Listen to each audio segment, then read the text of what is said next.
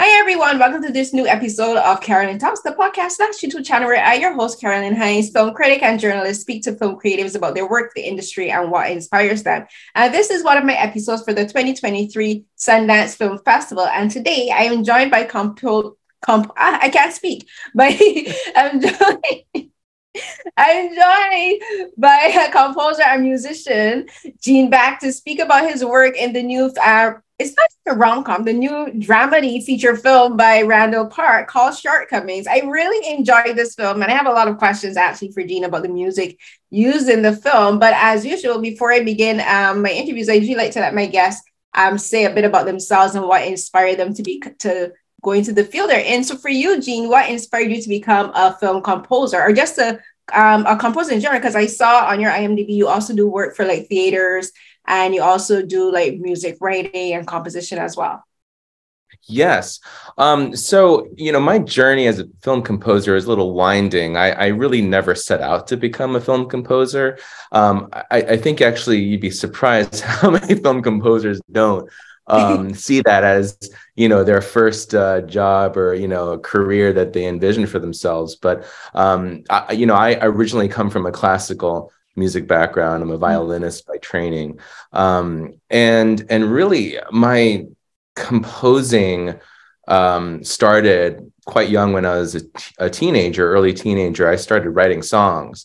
And I taught myself guitar and learned how to produce music by myself, and recorded an album in my parents' basement when I was a kid, on these 8 tracks and stuff. And so I guess you could really point to that being the genesis of my journey as a composer.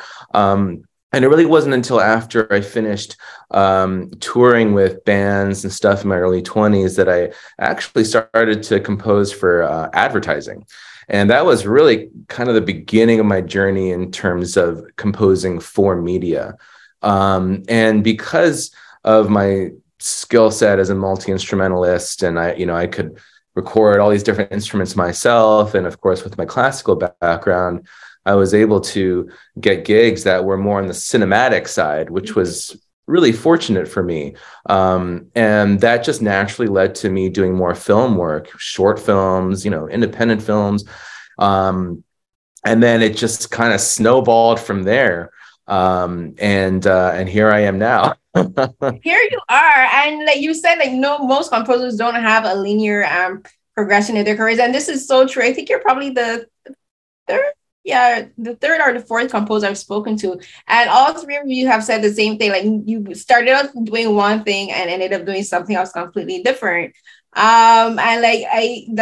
a multi-instrumentalist, but you also began in classical background. Like, I have to ask this question because me being a fan of classical music, and I used to play the violin back in my younger days. Oh, no kidding, really? No kidding. The violin is actually my personal favorite instrument. Out of everything, I love the violin. So I have to ask, what would have been your favorite? What was your favorite classical piece, not only to play, but also to listen to? Oh, wow. That's like asking me my favorite movie, But favorite piece to play on the violin specifically, or we can do specifically for the violin, but just in general, since you're a multi-instrumentalist. Okay, let's see. On the violin, to be perfectly honest, I haven't practiced in a while. Like, my practicing actually comes when I'm recording. I've not touched a violin in years. So Yeah. But, one of my go-tos is really the solo Bach sonatas and partitas. And although those are multiple pieces, and, they all have just individual qualities that I enjoy.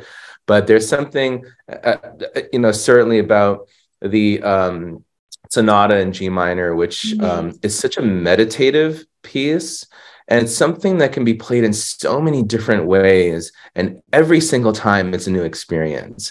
And I think that can really apply across a lot of Bach pieces, because the way he wrote those pieces aren't very prescriptive in its dynamics and markings and things and articulations. It really just opens up to itself up to interpretation.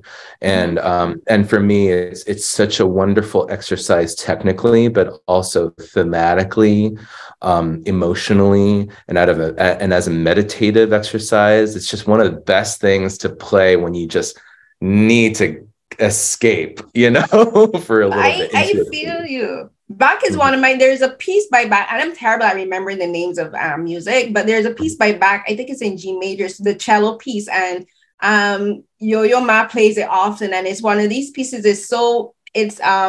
it feels to me very, depending on the mood you're in, like it can be very sad and somber, and then it just gets me all emotional, and like even Vivaldi's Spring or Autumn, like that, the season series. Whenever I'm feeling emotional and meditative, like that's the series I put on the most. I always play Vivaldi's Four Seasons, and it's just it gets me all in the feels and the emotion. But like you Bach and Vivaldi for me in particular, and of course Beethoven. Like can't go wrong Beethoven. But like I love those pieces where it's open to like there's some composers where when you can't really express their music beyond what they've composed it as. But like for Bach in particular, I find like you can put if you're feeling like somber, you can play a song that's meant to be happy and make it somber because of how he composed his music. So I'm very much like you that way. Definitely. I love that. I mean, it almost sounds like an expected answer to point to Bach because he's so universally admired and played and performed around the world. But it really is one of just the purest forms of like early-ish classical music that you can play. And there aren't many pieces for solo violin. Most of the time, as a solo instrument, it's accompanied by an orchestra or a piano. But Bach is really one of the few composers, apart from maybe, at least in his counterpart at the time was Telemann, who also wrote solo violin pieces, and they're beautiful unto themselves. But beyond that, maybe more modern examples would be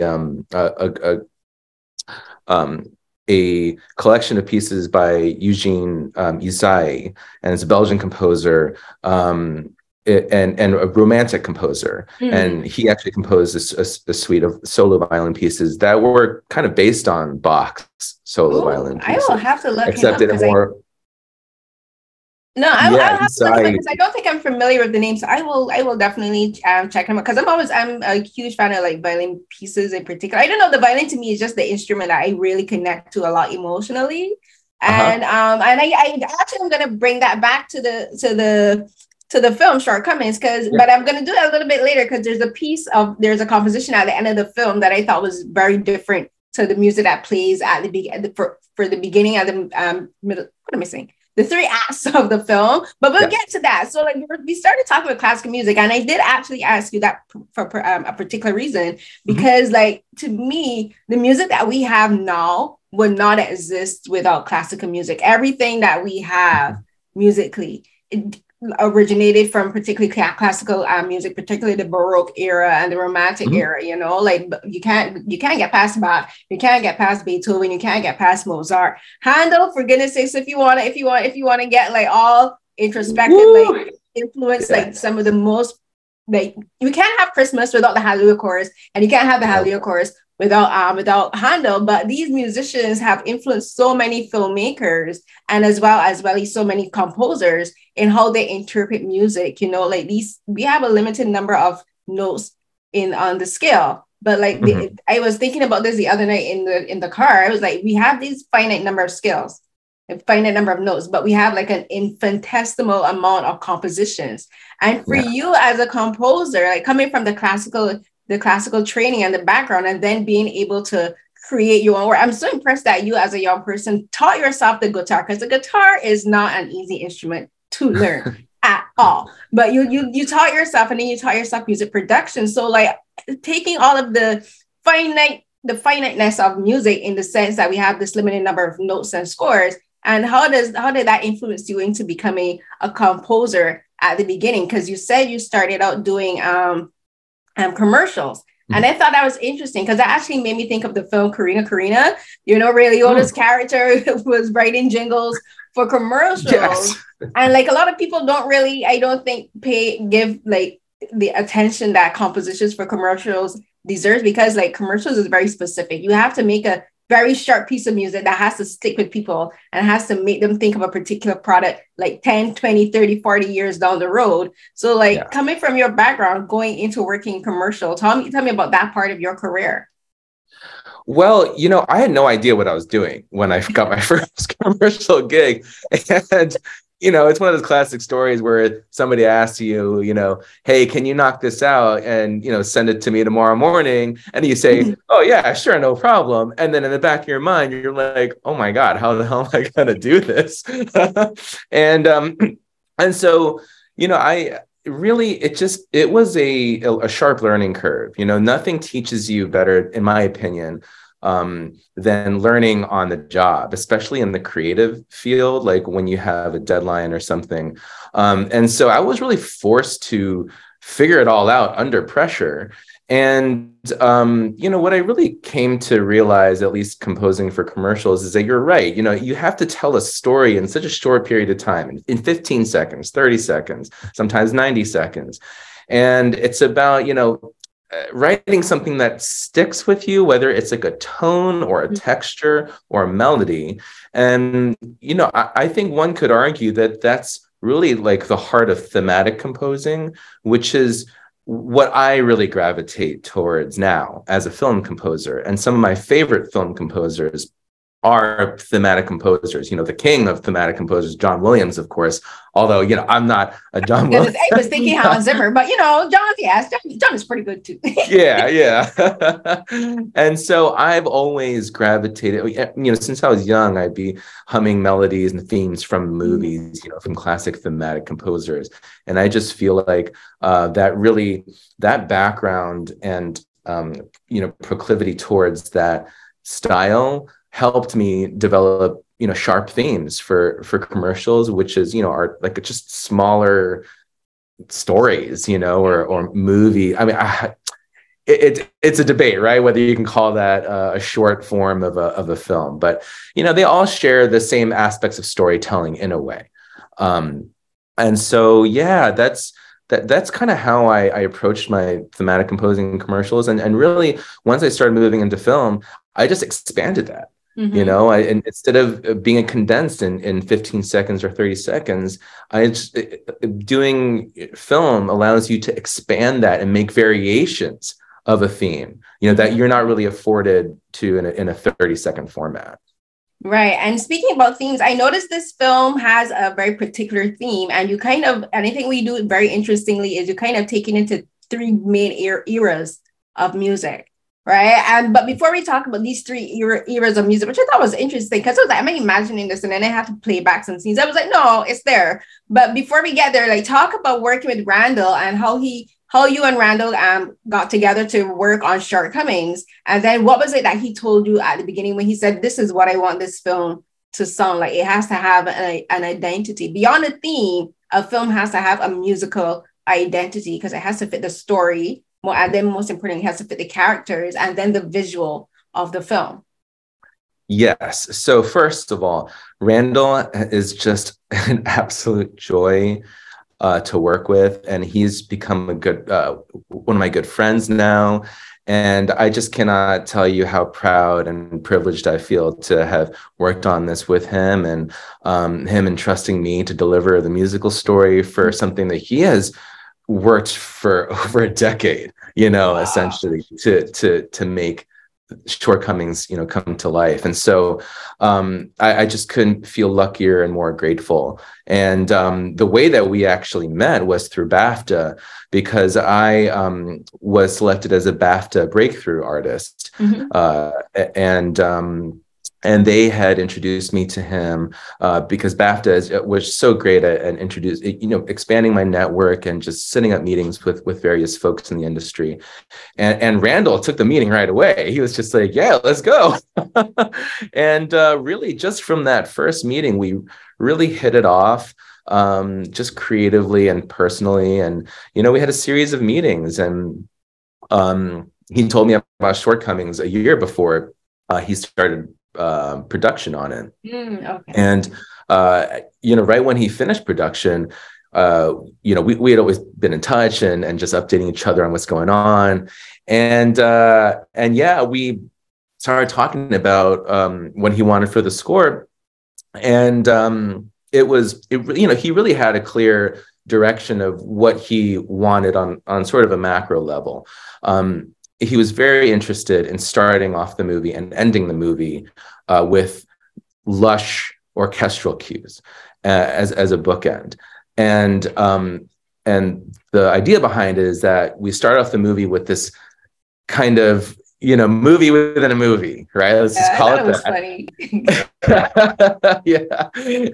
And creating that musical landscape in an orchestral way that maybe you could even imagine hearing in a movie like that, right? But then we end the movie with an expansion of that same orchestral material, but into something that is actually really purposeful in its unfolding and becoming the full or concluding the full arc of Ben, the main character's arc.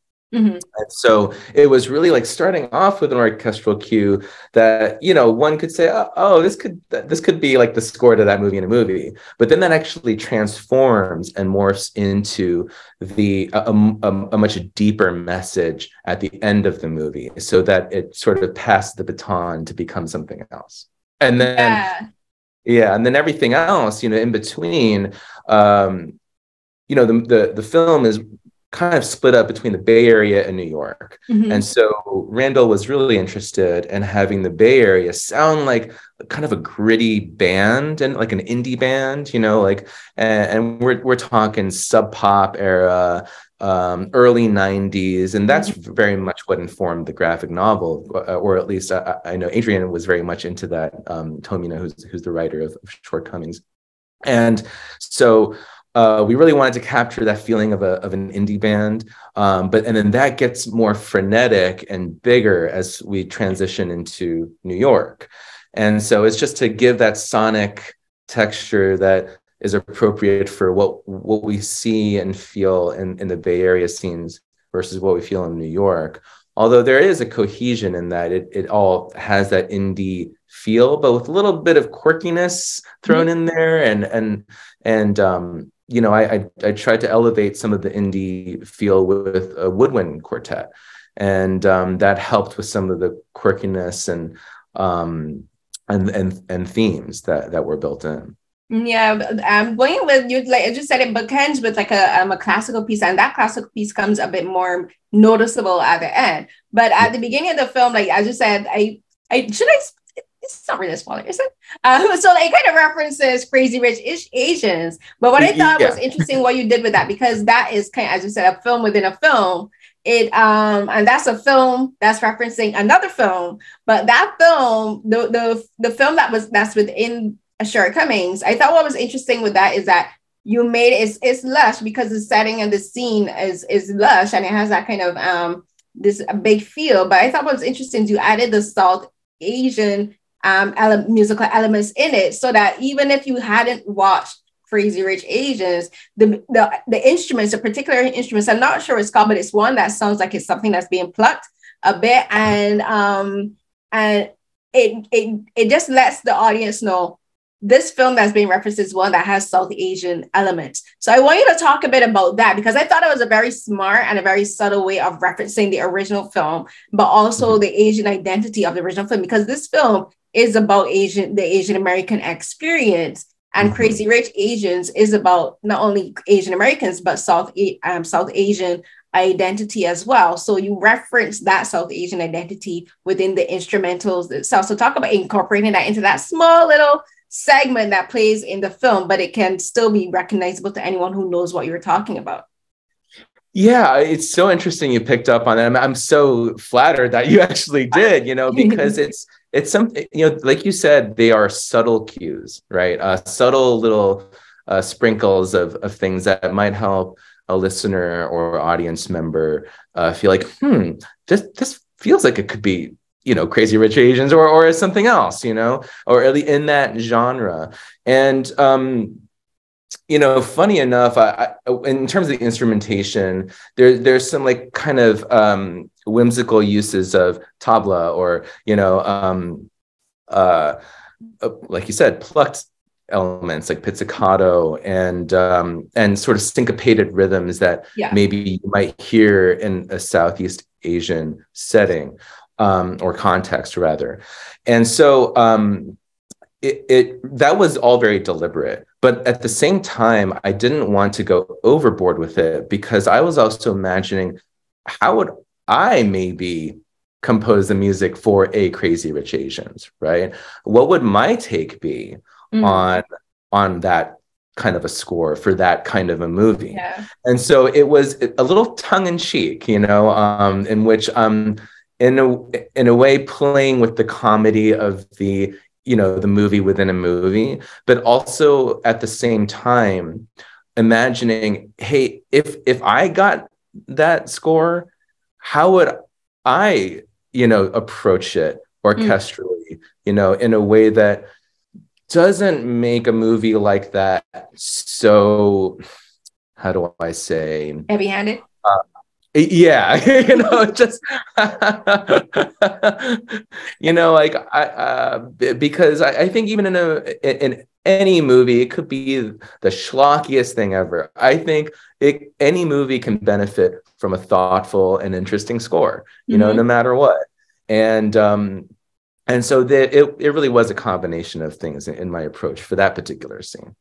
Right. And you talked about there's these three, as I mentioned at the beginning, there's these three main sounds, and as you said, like these tones for the film, and they have to do with the specific locations that the film takes place in. So there's the Bay Area where Ben lives with his girlfriend Miko and his best friend Alice. And I noticed that music for that song had a kind of a jazzy, bluesy sound, and there's a lot of horn elements with regards. I think the saxophone in particular takes a very prominent position in the music composition. So talk a bit about using blues and jazz in particular, the sound for the Bay Area, because like I would have going into the film, you would think more like it would be more like an urban kind of pop kind of song, but you're like, no, it's going to be a jazz song. And the funny thing is, like, the scenes don't really have a particular, quote unquote, jazzy feel. Like, they're not like moody or anything like that, but like the music is kind of like a soft jazz saxophone led composition. Well, that's very interesting that you hear saxophone there, because there actually wasn't a saxophone in the score. That's the instrument that it sounded like to me, Eric. It's not. I was like, it's not a trumpet, but it sounded like a saxophone. It's a woodwind, but they're the woodwinds, and you're right, and that's so interesting that you identify that as saxophone, because the sax is a reed instrument, and I used the bassoon and oboe quite a bit. And so they are in the same family. And so oftentimes, depending on how it's played, a bassoon, an oboe can sound like an alto sax, and a bassoon can have that very guttural, reedy tone that even a tenor sax can have. So it's very interesting that you picked up on that, and it is a little deceiving because there is a bit of a jazzy feel. Right. And so that was that was really cool, actually, to hear you say, oh, there's like a bit of a sax and, like the jazzy element. And that's all very much true. And I can tell you that the choice to explore that feel was derived from actually some of my initial sketches for Ben's theme. And Ben's theme, there's a cue called Ben Being Ben. And that really is that encapsulates Ben's curmudgeoniness and also some of his romantic side. Is really his whole psyche is embedded into this one cue. I don't know if you remember, it's right after Ben and Miko's first big fight. Yeah, when they're going into the bedroom and he's trying to make up and she's like, I'm not having it. And that's when you really hear it. And I thought it was interesting that you had that for that particular scene, because normally a composition or even that particular sound or the jazz genre would be used more for like a scene where it's more sensual. more sexy, but for them it's more about anger and Yeah. about annoyance. Like he's annoying the hell out of her and he's frustrating her. And you use this soft jazz to undertone that. So I thought it was a very interesting the choice to make. Yeah, and where that really where that comes from, and the inspiration was from the film 400 Blows. And that was a very deliberate, choice, in that, I really wanted to pay tribute to Ben's character and what he's about. He's a Criterion film nerd, right? Yeah. And so I just thought, what better place to start than the birth of French New Wave? And so there's very interesting pizzicato, like solo violin pizzicato parts in the score of 400 Blows.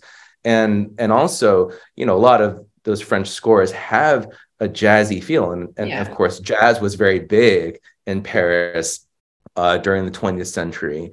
And so a lot of that music is influenced by jazz, or at least in film music. And so I wanted to capture some of the quality of, say, 400 Blows or films like that as a tribute to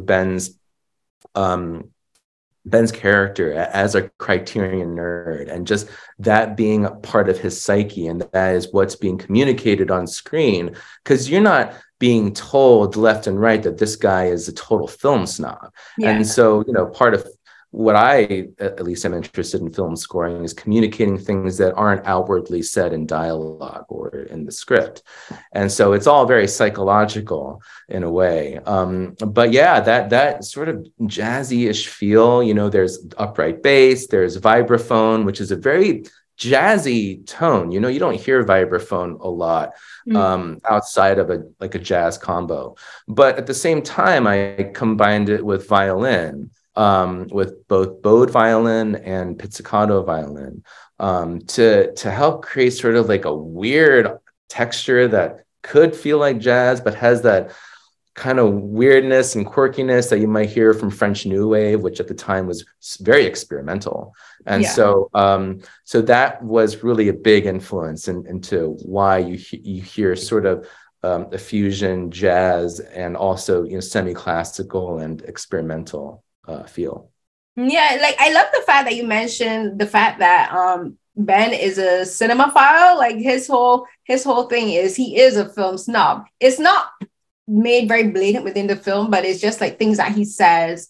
And like even coming back from the beginning, where the film within a film, he's coming on, he's just like basically talking down the film's basically calling it like commercial drag, commercialization drag. And then there's him and Miko is talking. And I thought it was very interesting for Randall and for the writers to reference a lot of conversations that a lot of in Asian Americans in particular would have had about Crazy Rich Asians when it came out. Because for a lot of people, like, this is it's grandiose, it's big, it's expensive. But then I think there's an honesty in having the film and the character of Ben talk about the other side of that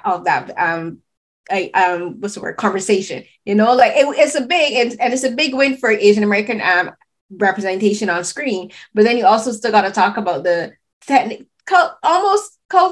cultural sacrifices that were made in the film. Like people talked about colorism within the film. Like people said, where are the dark-skinned Southeast Asians? Where are the, so there were people that talked about that. And like Ben's character is like that. He's curmudgeon-y, he's rude, he's brash. He does not listen. This guy, oh my gosh, he does not listen.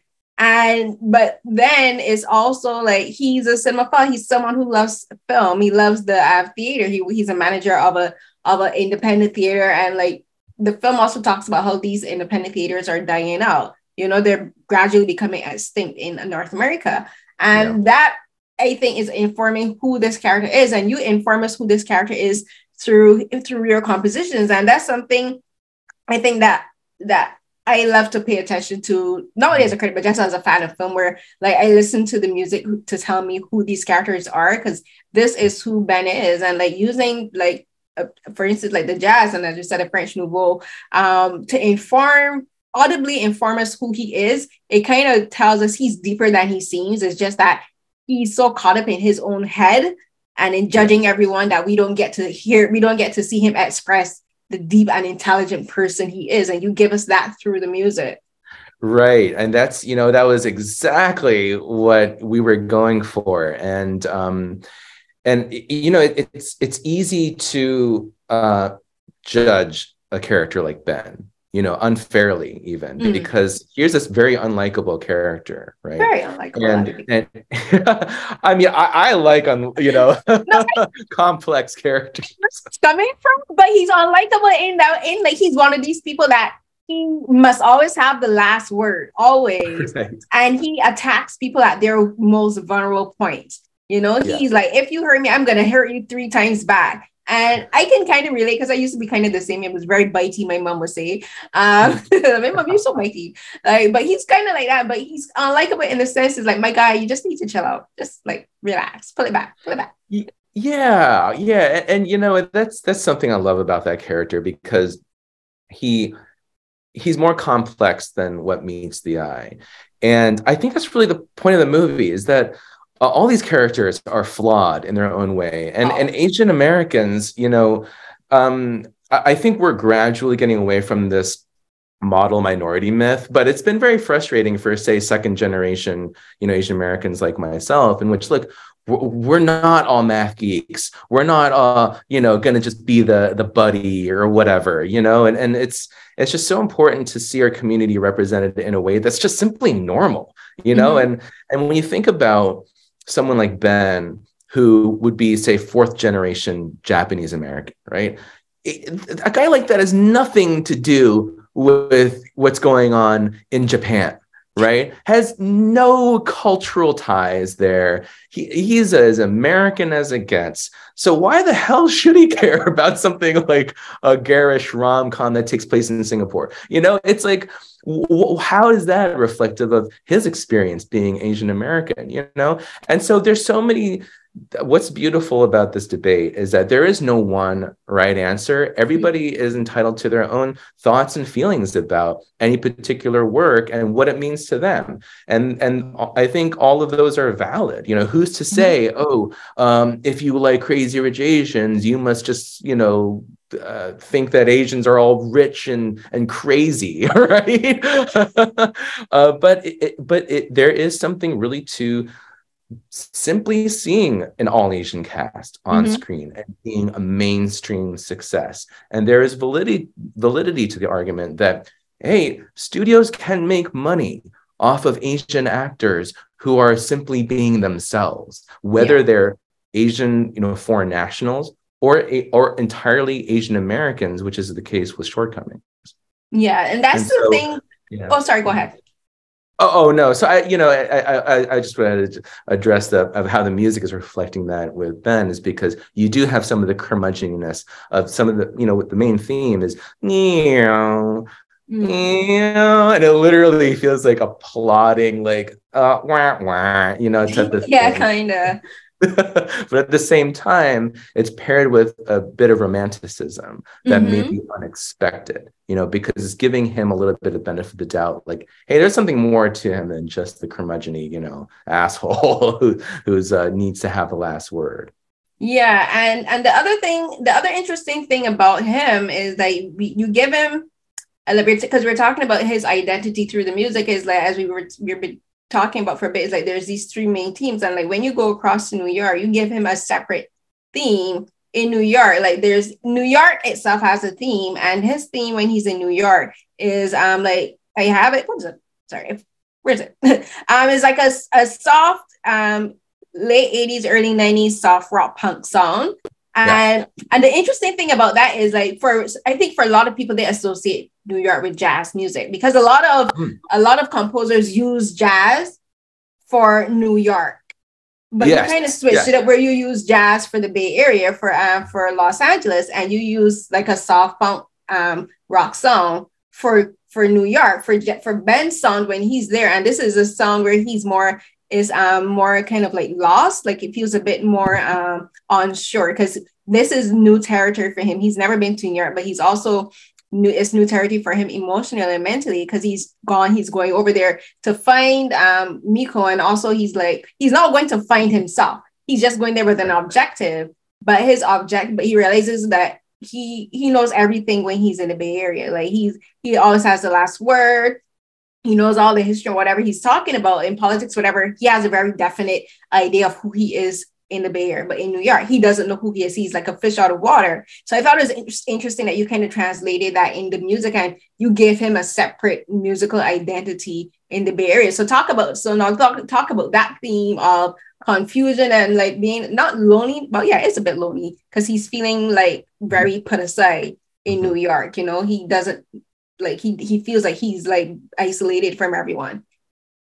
Right. Well, yeah, it is very interesting how New York is often associated with jazz. And, you know, the most iconic I can think of is Taxi Driver, right? Yeah. I mean, that, you know, Bernard Herrmann theme, the saxophone, it's that sexy, like New York, you know, jazz sound.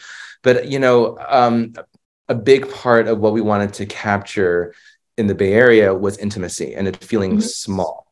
And that is Ben. In that part of his life, he's like trapped in his own world and perspective, and you know, and can't get out of it. And once he gets to New York, it really starts to open up, but in a more aggressive and I would say frenetic, chaotic way, which is you know, that was something that Randall really wanted to capture when by the time we got to New York, we would feel that like anxiety start to bubble and then ultimately like let loose. And so with some of that rock stuff, I'm very much influenced by early 90s indie rock and early Radiohead. So you'll hear a lot of like tones that are referencing some of that, right? And to me, Radiohead. Like, okay, I'm like 39, so I get the references you're making. Me too. Well, so so yeah, to us, it really felt like bringing in more driving energy in the form of, say, rock, you know, and then it transitions into even more frenetic, you know, very rhythmic and syncopated, you know, type of cues later on when they're in New York. But yeah, the idea was really to make the Bay Area feel small and intimate, which is why that sort of jazz combo setting of vibraphone, upright bass, some woodwinds was really appropriate for the first half of the movie. And then once we get into New York, it's a lot bigger and it starts to get bigger and then, you know, ultimately pop in a way. And so, yeah, that's sort of the basic structure of you know, why we chose a more intimate, almost jazz-like sound for the Bay Area versus a more rock, rock format when we get to New York, and not just straightforward rock. You know, it's got some clangy metallic stuff, you know, to make you feel like you're in the energy and freneticism of New York. Yeah, and you said something that it just made me. It just clicked to my head, and you mentioned aggressive, and I was wondering, I'm like, it's aggressive. I know it's aggression, but yeah, Ben is aggressive in like his conversations with Alice and her girlfriend, and also in the scenes with Miko. Like that's where there's like this intense. It's like a building a tension. Like he's like, you know, a big argument is coming, and it's like the music has this tension that really underlies it. But then there's moments it goes completely silent. You know, there is no music. There's not even any outside sound coming from traffic or nothing. It's just them and these confrontations in the silence. But you mentioned the word aggressive, and it made me think of the scene where he goes to the club and this girl is doing the performance art. And but it made me realize I hope I get a chance to speak to Randall, because I have a question with the guy. So like they're talking about immigration. And like she's like, and it's like a white group, this white performance arts band, and the music is just kind of this death metal kind of song. And she's talking about this is what immigration sounds like. I'm like, no, because if you were an immigrant, you would know immigration sounds more like sad music. Because I'm an immigrant and I was not feeling, no, I was feeling alone and isolated and despondent. But that made me kind of think about thematically how Ben actually kind of becomes an immigrant in a sort of obscure way where he comes from the Bay Area and he goes over to New York. But then also Alice and Miko, they themselves, in a, again, obscure way, kind of become immigrants themselves because they leave one city and they move to a completely different city. And I like how the film like talks about how like there's different ways of being an immigrant or an Asian American in America, you know, because like moving from one city to the next is a big shift. Like they move from the West Coast to the East Coast. So that literally just popped into my head as you mentioned the word aggression. I'm like, why? But then it made me think about how the film actually does this transition of moving from one place to another and forming a completely new identity. And that happens to Ben too. Like that's why the music also changes, because his identity starts to make a shift when he moves, when he doesn't move, but he goes to visit New York. So like he has an identity shift when he makes that transition. Yes. And that is, that is directly reflected in the way that I expanded the themes, right? And so with Ben's theme, which is that sort of swooping, like, meow, meow, you'll actually hear it throughout the movie and evolve throughout as we progress. And so not only that, there's also a love theme, which is a very simple motif, this and you'll hear it, splattered throughout the score. But all of those little melodies and themes are take different shapes as we get into New York and after actually the last fight. If you really pay attention, you'll hear that the love theme is inverted. And so, yes. And so I employ little techniques like that just to help subconsciously. It's not overt, unless you're really paying attention to it, it's just going to sound like score. But when you really do, then it does help convey exactly what you're talking about, which is this character's transformation and willingness to change. Because that's a huge critical part of this film, is that here's a guy who is just so resistant to change.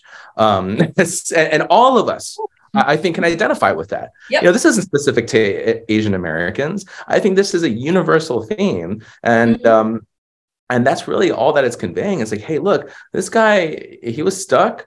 Now he's starting to crack open a little bit. And hey, he hasn't completely changed. But there is the potential to change, and he sees that within himself by the end of the movie. Yeah, he's taking baby steps. Yeah. And like, so far we've talked about how you've kind of like done the opposite of what people would have expected for the score with regards to location. But then I think what you did was interesting is you kind of played into the sentimentality at the end. And I think I think what you did so brilliantly with that is again, like your musical progression in the film follows very carefully the story and the evolution of Ben throughout the story. And this is where that composers work very closely, not only with the filmmakers, but also with the characters and understanding who the characters are, because and the script in particular, because there's a line that Alice tells Ben where she's like, are you going to go and do like the whole romantic comedy scene where you're going to take your bag and run down the street and have a romantic reunion? And he's like, no. And you think like, yeah, no, it's not going to happen, because that's not what this film is. This film does not play into tropes, not only just tropes of Asian Americans, but it does not play into tropes of romantic comedies. Like romantic comedies have very specific tropes and very specific formulas. But then at the end, you realize it is still supposed to be about hopeful. It's still supposed to be about hope. It's about being about Ben growing as a person and him being able to look towards a future and having a better life as a man and as a filmmaker, and also as a potential partner for someone. And I thought it was interesting. And that's where you actually make the score predictable, but not in a bad way. This is where, again, at the beginning of the interview, we talked about the orchestral piece that opens up the film, and it's the violin, and you bring it back and you make it sentimental. And then that's where it's like the soft classical music with the violins and the strings, and it's getting like big and not sappy, but it's just like, hopeful, rainbows. I can see rainbows in the future. So I want you to talk about that, because I thought that was so smart, where you're just like, we are going to actually now play into a particular kind of like trope, and you're just like, we're going to do it with the music too, because that's how the film is. Like, he has to have his happy ending too. He has to have his hopeful ending, his sunshine and his rainbows, especially with like, he's literally sitting down looking at the bay area. Like, I'm looking across the water with the flags flapping behind me. The kids are running in the park laughing. And you're like, yes, you're going to get your happy swoonful classical music too, Ben. Yeah, I that's my favorite piece in the film. I love it because I'm as a huge violin fan. So when I heard it, I was like, I get all violins. Yeah, no, it's and thank you for that. I really do. That piece was very intentionally constructed. It was to convey not just like a swooping orchestral feel, because anybody can do that. It's about capturing an emotion, which is the feeling of self-acceptance, and also feeling like, hey, relax. You can also be both very intelligent, even curmudgeon-y and critical, but you can also be warm and open at the same time. And, that cue for the ending was really encapsulating just everything that happened in the film in Ben's mind, not necessarily what is being conveyed to the audience, like I said, through, before in the conversation, through dialogue or the script. It was really to convey like a full circle moment. Okay, we start off with, in a way, a parody, the orchestral parody, but actually that then means something else and something bigger and even more beautiful at the end of it. And so a lot of my reference points were early, or I shouldn't say early, but some of the more late romantic composers, especially French composers such as Ravel or Debussy. And there is a romanticism and lushness to it that is also very complex. And so that was really a big reference point for me to wanting to convey musically at the end in Ben's evolution, because I didn't want it to be over the top, right? It wasn't meant to, and both Randall and I agreed, like, this shouldn't feel like some huge celebratory thing. We should leave space for just a little bit, like, is he done yet? Or like, is he really going to change? And so there's like a question mark at the end, and there's a constant push and pull between consonance and dissonance. And that's something I personally, just as a composer, have always been very interested in. I never like to be as just this straight linear, celebratory moment. I think there's, it was really about capturing the complexity emotionally in the end, but also making it feel warm and inviting with a question mark and a bit of a caveat. Yeah, because it is an open ending. Like, Ben isn't going to do a complete 180 in like one day, in the space of one day, right? He's not going to change completely. He is a work in progress. Right. Yes. And the other thing about that scene, not only, and like, as we said, the music isn't like overly dramatic. It's not like super sappy or anything. But the other thing is it's more relaxed, because this is the first time in the entire film that Ben is actually relaxed. He's never been, every time he's either tense or he's like in like this very angsty stage because he's having an argument with someone, or he's being combative in a discussion, or or he's like always like watching to see what people thinks about him. Like, that's another thing about Ben too. He's very self-conscious. And it's only at the very end of the film, in this moment where he has this orchestral music, where he's sitting down, relaxed, and he's enjoying the scenery. It's also, I think, the first, and it just occurred to me too, in the entire film, where we actually get a shot of the sky. Like, the camera doesn't really focus on the sky much in this film, but this is the first time, because he's sitting, so like you have the sky in the background, and it feels more open and lighter, and like feels like this is just like, okay, Ben, now you can take a breath. And the music gives that, it gives the possibility of what's next.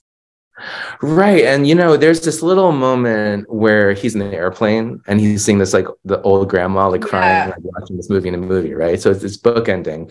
But there's this very subtle moment where there's a shot of his face, and in his eyes, you see, maybe I should just chill and let this woman, enjoy this movie that I destroyed at the beginning of my journey, right? But you see his eyes, his face recognize, okay, I can chill out here, right? I don't need to throw in my judgment or criticism in that particular moment. And that's really when the orchestral stuff starts to unfold. Yeah, I also thought that scene was also very interesting to me in the composition, because in the way how it's framed and shot is, to me, I also saw that as what you said too, but then it also made me think of how maybe Ben was thinking, maybe I judged the film a bit too harshly. Yeah, Because if this is something that can make this lady cry, maybe there's something in the film that I missed, right? And absolutely. he's getting to see, and like the script on the screen, on that screen, it says just beginning. And like this is a moment also for him, like you said, like this is when the orchestral piece begins to play. And it's the beginning of this piece of music, but it's also, this is when Ben really starts to think, I do need to change. This is the beginning of his change. This is also the beginning of his transition and his evolution as a person. And that's I think that's where I think Randall and Justin, and like Justin did a fantastic job. Like he's so good. Oh, yeah. I loved him in After Yang. Like that's like one of my favorite movies from last year. But I think like his performance and also Randall's directing and your composition really makes this character, as you said, very complex and very layered. And like this film, it is about Asian American identity, but it's also is talking, I think, a bit about for people like people in our 30s. I'm gonna be 40 this year, but people in our 30s, like we still have so much growing to do, right? Like we don't know everything. Like we're still maturing in many ways. We're still growing. And like even the title of the film, Shortcomings, which makes me laugh for very personal reasons, because it's something my mom says about my dad. But because he's short and his last name is Cummings. So it's like my mom calls him Shortcomings, but like the film, seriously. So like the film also talks about our own personal shortcomings, our own personal failings, and like Ben is a character where you can look and say like we all have the potential to grow. We like even all the characters in the film, like Alice, she had to grow up to, and Miko, she herself had to grow up to. So while it kind of also shows how characters like Ben, people like Ben, where yes, they need to mature and grow too, but the people that we think have everything together, they don't, and they themselves need to grow. Because everyone would look at the character of Miko and thinks, oh, she has her whole life together. No, she didn't. No, she's messed up too, but we just didn't know because that's not who the film was about.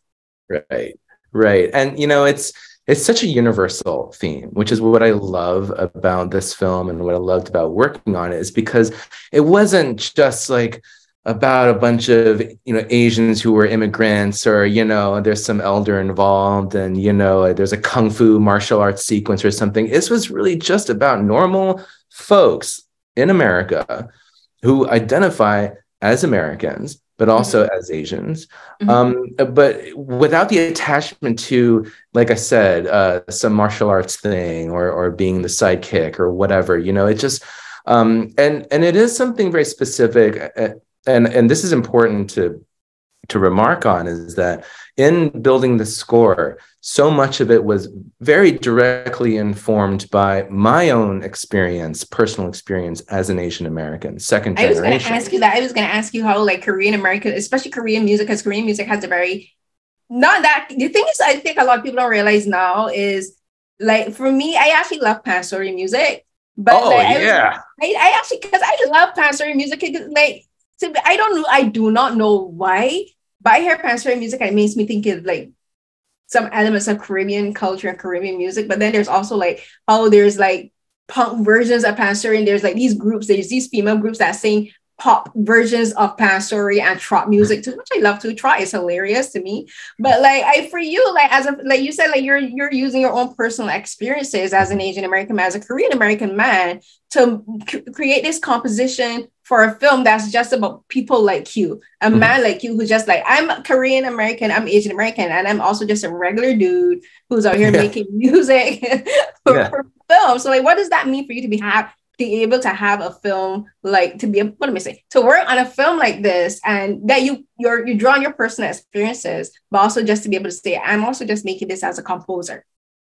Yeah, well, I can tell you that this is truly a once in a lifetime experience. I hope to have it again, but it's very rare. As I'm sure many film composers can tell you, that you come across a project that is not only creatively interesting, but personally deeply meaningful. And that started really, when I read the graphic novel, originally, it hit me the same way, where I just felt seen and heard in a way that I had never felt before. And that is something so many Asian Americans would say, in response to when they first read Shortcomings, the graphic novel. And composing the music for a story like this, what I brought to the table in terms of my experience as an Asian American was feeling some of the feels that Ben had, beyond his curmudgeoniness, right? Or at least in the subtext, there is a lot of internalized racism, which isn't overtly communicated in this movie, right? There's no moral sort of like lesson about internalized racism overall in this film. It's pretty tucked in there, right? We get moments and you get hints, but at least from my perspective in looking at Ben's character, that internalized racism is ever present. It is always there because we continue to be seen as the other. One of the scenes that always breaks my heart, and maybe most people might not even bat an eye to it, is when he's at this house party and he's trying to open up a beer, right? And there's some girls at the party, they're saying, oh, it's a twist off, and they're messing with him. And he's like awkwardly trying to open this bottle. And then they're like, oh, we're just messing with you. And for me, I have been in that situation where I felt like a complete outsider. I'm like the only Asian person in this party. And here I am being essentially like made fun of. Why? Like, why are they picking on me? Over something as pretty as opening a bottle, where they could just help from the beginning, Yeah. Yeah. And it's just something that really informed the emotion that I put into the music, that's directly derived from my own experience, an emotional experience. And so I think that's why you may feel a sensitivity or emotion in the scores, because that is from my own experience as well, as being an Asian American man and being in situations like Ben, feeling so awkward, feeling like an outsider or being misunderstood. And so but beyond that, being Korean, like I wasn't trying to throw in Korean music or even pansori or anything like that. As much as I love that stuff, and actually, pansori, some of those songs, which is storytelling, that's the crux of pansori, right? Some of it sounds like straight up rap battles. Just like it sounds like a lot of them, they're arguing and they're fighting with a person. They're saying, listen, I'm recounting our history. You need to sit here and listen to everything I'm going to say. And they say it would sound like argument, but it's an impassioned retelling of and a lot of them have like very sorrowful scenes and stories. They're very sad. Yes. Yeah, us Koreans like to get melodramatic, our K-dramas and stuff. We're a very passionate people. But yeah, I continue to be a tremendous fan of that music. And the great thing about world music is that so much of it is related. Rhythm is universal. Cadences, vocal cadences are universal. Sure, the tonalities might be different, the scales might be different, but at the core, it's just about capturing the emotion and your heartbeat or the rhythm in your body, that and the drive. And so, but yeah, all those things really helped inform how we approach the music. I love that. To me, one of the things I love about music, especially with my background, like I come from the Caribbean, and like our Caribbean music is calypso, soca, dub, with a little bit of rap and reggae, of course. But then when you look at how things like rap evolved, or the reggae, like spoken word evolved, all of that, and like how they all inform each other. Like for me, I love when musicians are able to like, and this was something I spoken to another composer about, Kalish and Kalashab, where we were talking about how, especially for ethnic composers and ethnic musicians and people of color like us, where we grew up having to use westernized instruments. Yeah, and adapt it to our own music, and we adapt our music to that. And it shows to me, I always think like people of color in particular I think we look at music, even like filmmaking and telling stories and composing films very differently to white people, because we're able to bring a more broader perspective and a broader experience to these things, you know, like you as an Asian American man, like you brought your experience and being able to relate to the character of Ben, you know, and being able to say, like, I can envision listening to this character having his theme be jazz music, you know, and it's about throwing off expectations, because there will be people who would listen to going to this film thinking they're expecting like quote unquote Asian sounding music. And you're like, no, you're going to get classical music. You're going to get jazz. You're going to get punk, and you're going to get rock and all of this. And it's about showing how, for me, people of color are like, we are a spectrum, you know, we have all of this stuff, like literally, to use the rainbow spectrum of experience and perspectives to bring to our crafts, you know, to bring to our stories and how we relate to. Like, this is a film about an Asian American man, but I relate to it. I relate to Ben because he's kind of like me, but I can also relate to like Miko, and I can relate to how the film is talking about all the ways that we are othered in like North America in particular, you know, like the scene with the twisted bottle cap. I moved here, and like in Barbados, we don't have twist caps. We all of our bottles are open with bottle openers. So like I had a similar experience with like trying to open a bottle. They're like, oh, twist it. I'm like, you could have told me that from the beginning. So I very much relate to that, you know. And so it's about showing how we are more than our shortcomings. Yes, I'm gonna use the pun and say we are more than our shortcomings. Indeed. Yeah, no, I thank you for saying that. It's just so important, because especially for future storytellers and future directors, you know, like as an Asian American composer, you know, I'm one of few in this field. You know, this field is dominated by a certain type, right? I'll just say that way. And there aren't a ton of us. And I just hope that there will be more opportunities for people like me to just be seen like everybody else as a creative, and not just like an Asian composer who has to just do Asian movies because we, you know, maybe can make Asian music. I don't know the first thing about making Asian music. What does that even mean? What does it even mean? You're right. You know, Korean music, Japanese, or you know, Chinese, like kabuki, whatever, right? Pantori. Like I that's not my experience. That's not my background. And so I really hope, and I applaud Randall and his team so much for being so intentional about bringing in folks below the line who represent our community, because we bring our experience into the story in service of authenticity, not just because we can do a martial arts sequence or because maybe we can make something Asian sounding, right? No. As Asian Americans, we bring our perspective into a story. And I hope that future Asian American creatives and filmmakers can be more relaxed about accepting this reality. Yeah, no, that's true. And yes, and also there's applause to you too, because you did a fantastic job. Oh, thank you so much, Carol. Yeah, no, I generally really, I honestly, truly, genuinely enjoyed this conversation, and I love your perspective on the music and like how you saw the character of Ben, because it's about bringing I think for me, for like composers have to generally, like for me anyway, you generally appreciate the character of Ben, and you wanted the audience to love him more than he possibly loved himself. And that comes through in the music, because you're taking time to like give this character his own story and his own soundtrack of life. I wish we all had our soundtracks, but like, you know, like we always say, what would my soundtrack sound like? But like he has his, and like he can be like his soundtrack could be yours, or it could be Randall's, or Justin who plays Ben. Like it could be anyone's soundtrack, and it can be something that everyone like they can relate to. Definitely, yeah. And this was great.